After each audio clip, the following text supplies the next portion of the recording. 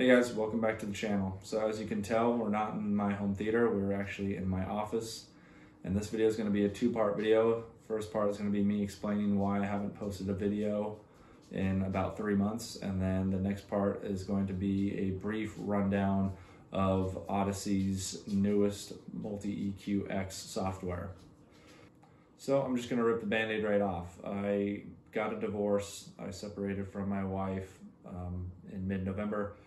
And I'm in a new space, but as far as the channel is concerned, nothing is going to change. I'm still going to be posting monthly videos on home theater, and I'm still going to be giving you the best content and latest and greatest in the world of home theater, and I'm going to continue to grow this channel and interact with you, so nothing there changes. But obviously with going through that, it was a very chaotic couple of months.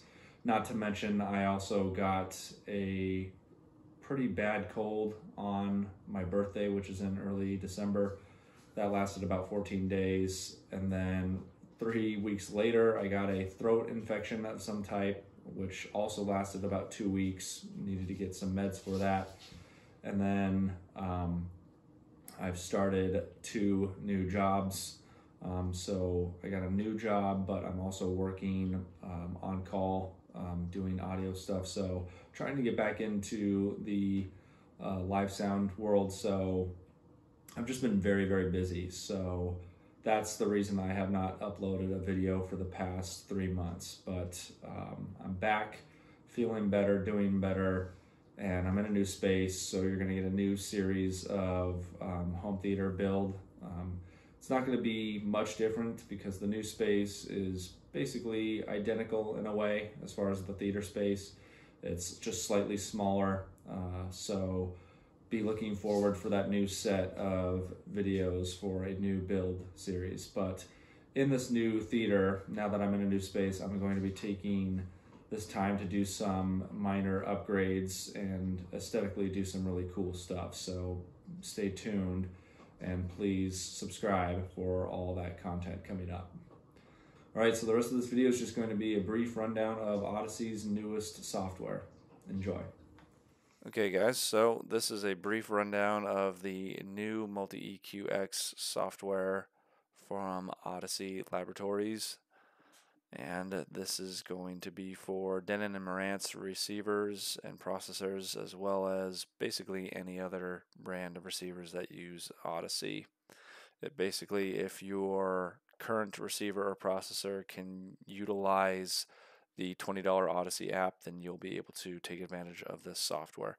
At this time, it is only for Windows, unfortunately, but I heard that they are working on a version for Mac. And then this costs, the software is free, but in order to use it, you have to license your AVR, so that's going to cost $200. But for the functionality that you're going to get out of this thing and the power that you're going to unleash, or sound quality, I think it's worth it. So like I said, quick brief rundown. I'll go more in depth once I buy this and use it and really get time to play around with it and give you my thoughts. So pretty brief setup in terms of the amount of pages you'll be dealing with. It's not terribly complicated. I feel like anyone will be able to use this after they just learn some of the basics about more professional calibration systems. But this is going to be the first screen you see. You'll log in. You'll want to have your AVR connected to your wireless network. Once you do, you'll find it. You'll connect to it.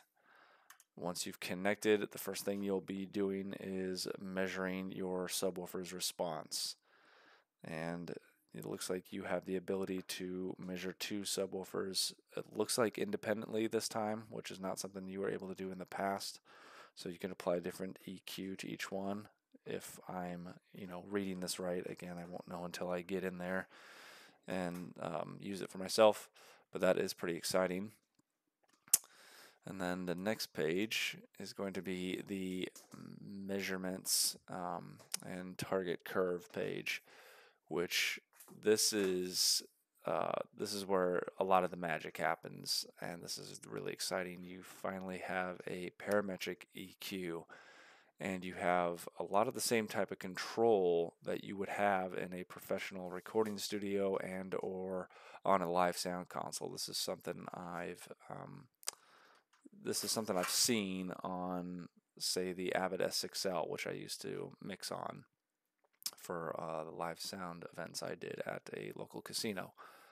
So this is really exciting. Lots of power here. You're able to adjust specific frequencies, so you can type in what frequency, and then sure, you were able to do that on the app, but you had to scroll to it. This gives you the ability to type it in. And one thing you could not do was the Q. And the Q is just simply the range of frequencies that you are affecting from whatever frequency you typed in originally. So to explain that a little bit better always helps for a visual representation. So right here they typed in 1631, or basically 16 kilohertz, which is represented by this dot right here. And then you can see that they have cut out 3 dB. And then the reason they have another dot right there and there is because that's the range that is being attenuated. So most of that's going down 3 dB from 16.31 kilohertz, but the range from that frequency all the way down to, it looks like, around the 800 range is where it starts to dip down. All of that is also being attenuated, not by much, but it is being attenuated. Now, if you wanted to make that more narrow and not affect frequencies around that, you just adjust the Q and you make it smaller. So it really gives you the ability to fine tune your EQing, which is really exciting.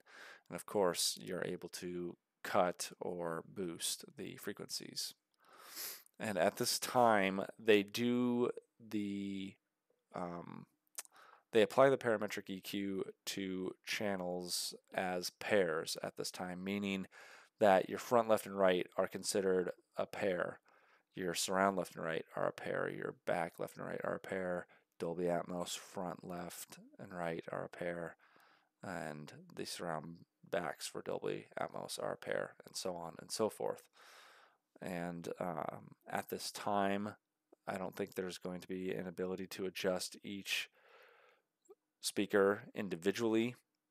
But so basically what you do to one speaker is going to affect the other, as far as like the front, left, and right, and then the surround back, left, and right. But I think they did that in mind with that, most people are going to try to set up their system in a correct manner, meaning that it's going to be equal distance from, the front wall. For instance, for the front, left, and right, it's going to be equal distance from the side walls, and they're going to be evenly spaced and towed in, or maybe not towed in, to your listening position.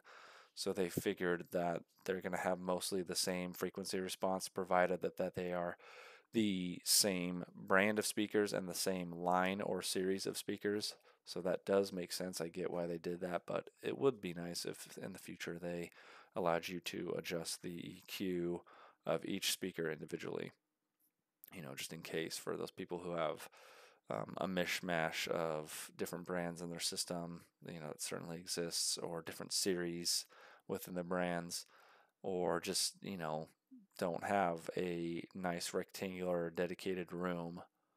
Maybe you are in a living room that's open up to a dining room and a kitchen, so on and so forth. So the good news is that they are listening to the user base. They are listening to the hardcore enthusiasts, and they're giving us what we want. And proof of that was the Audyssey app that released, several years back. Can't remember exactly when, but this is just proof that they do care, that they are listening, and they're trying to give you the best that your system is capable of. So this is really exciting, getting this capability, especially the fact that this is something that is generally only for extremely advanced home theater calibration systems and or live sound EQ. So very exciting stuff here. This next page simply allows you to limit the range of frequencies that the receiver or processor is going to affect or filter. So you can adjust the lower frequency limit and the higher frequency limit. And you can, it looks like on here, you can individually make those choices for the front, left, and the right, and so on and so forth for all the other channels. And another cool thing too is not only are you going to get a much more accurate representation of the measurements for each individual speaker, but you're also going to be able to apply data smoothing. And what that is just simply, if you looked at a measurement graph, say with REW or any other calibration software, you'll know that it shows you a lot, and there's a lot of spikes, or like a lot of information. And smoothing just gets rid of some of it and just gives you a more simplified view. So that's very exciting as well and very useful. Next page should look familiar to you if you already have the $20 Audyssey app. It'll show you all the speakers in your system. It'll show you your trim levels, your distance, the detected cutoff or roll off of that particular speaker. So nothing new there. And then another page that will look similar to you is this page right here, where you can just enable the multi-EQ, the dynamic volume, dynamic EQ, or the low frequency containment, which essentially just brick walls all the lower frequencies. So I don't see why you'd ever want to use that, but it's there. And that's just about it. It's only 7 different pages initially. Of course, there's a lot more in depth in all those different pages, but I will go over that once I buy the software for myself and use it, and give you a rundown of how to use it and take you through EQing my system and how to go about EQing your system. And then I'll give you a video on my thoughts and opinions and whether or not I think you should buy this and who I think this is for. But right off the bat, I will say that this is for the hardcore home theater movie enthusiast, people who've spent more than say $4 or $5 grand on their system and really want to get the absolute, just every ounce of power and sound quality out of their system. And this is just really exciting stuff. So stay tuned for all those series of videos. And if you haven't already, please hit the subscribe button. I do monthly videos on home theater, and I'm going to be trying to grow this channel to the next milestone of 5,000 subscribers. So if you guys can help get me there, I know you can do it. A lot of people who watch my content are not yet subscribed. So if you like this content, just take 1 second, hit the subscribe button, hit the bell notification so you'll be notified when the next video drops and you can get that content. And please hit the like button if you liked this video. Until next time, thanks for watching and happy listening.